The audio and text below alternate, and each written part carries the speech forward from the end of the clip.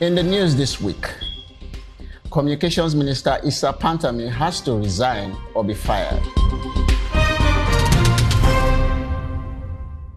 It is now very apparent that Nigeria's Minister of Communications and Digital Economy, the 48-year-old Sheikh Issa Ali Pantami, is a terrorism sympathizer who has relayed radical, extremist and dangerous religious views all his life, and who shouldn't remain a day longer in government. Pantami, an Islamic cleric and scholar before he was appointed into government by President Buhari in 2016 and 2019, has only had nice things to say about the Taliban, Al-Qaeda, Osama bin Laden, and other terrorists.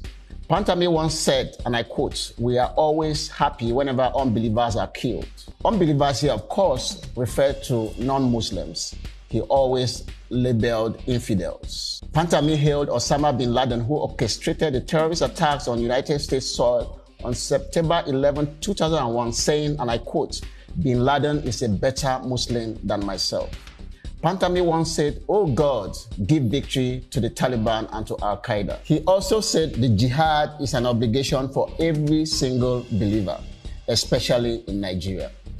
There are fresh documents in the cyberspace detailing how Pantami and other Muslim leaders allegedly plotted to assassinate former Kaduna State Governor Patrick Yakowa, a Christian. According to these documents, Pantami chaired the July 13, 2010 meeting of the JNI, where it was resolved that Yakowa and his family must be eliminated because he was a Christian leader governing a state in the predominantly Muslim north. Yakowa contested in the 2011 general elections and won a substantive 4-year term. However, barely a year later, in 2012, Yakowa died in a helicopter crash alongside then National Security Advisor Andrew Azazi, a Christian from Bayelsa State. A peek at Pantami's immediate past is to tread on a minefield littered with sinister, religious and inflammatory rhetoric, fundamentalism and extremism.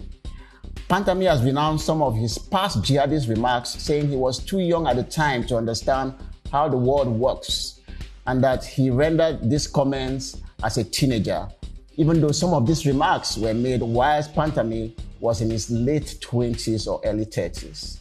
The problem for the rest of the country is that Pantami occupies a most sensitive position in the federal government.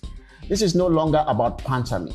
Pantami's continued presence in the power corridors has far-reaching national security implications. This man sits on the Federal Executive Council, the highest decision-making body in our country. Pantami is also in charge of the National Identification Number NIN project, harvesting all our data for security purposes. We can no longer trust Pantami with our personal information. Not now, not ever. Who is to say he is not passing our personal information to Boko Haram or other terrorist groups? It says a lot about President Muhammadu Buhari that he hired Pantami to serve at his pleasure since 2016. It says a lot about the DSS and the Nigerian Senate that Pantami was vetted to serve as minister and that he was cleared to take a bow and go during the screening of Buhari's ministerial picks. That Senate screening of ministerial picks has been a charade anyway, a complete disgrace and an insult to taxpayers. As we battle insurgency in the Northeast and across the Federation, like we've done since 2009, Pantami is one ally we can certainly do without. The allegations against Pantami are weighty and grave. His position in the highest level of government in our beleaguered nation has become indefensible and untenable. A man who has dined with terrorists and who has applauded acts of terrorism that have shocked and agonized the entire world shouldn't remain in government a day longer. Pantami should fall on his sword by submitting his resignation as the Minister of the Federal Republic, effective immediately. He wouldn't be the first Nigerian minister to throw in the towel since our nascent democracy took off in 1999. Professor Bat Naji resigned due to conflict of interest. Stella Odua resigned due to conflict of interest. Kemi Adeosun resigned and fled the country after it became clear that her presence in government was becoming a national embarrassment. Given that Pantami may never resign because apparently he has coconut head, President Buhari needs to save Pantami from himself by sacking him without delay. Afterwards, Pantami should be arrested and prosecuted. He shouldn't be let off the hook until he tells this nation all he knows about Boko Haram and the decade-long insurgency that has crippled our nation and economy. It would be the right thing to do and a wise security decision for the uncertain times we now live in. And that's it in the news this week.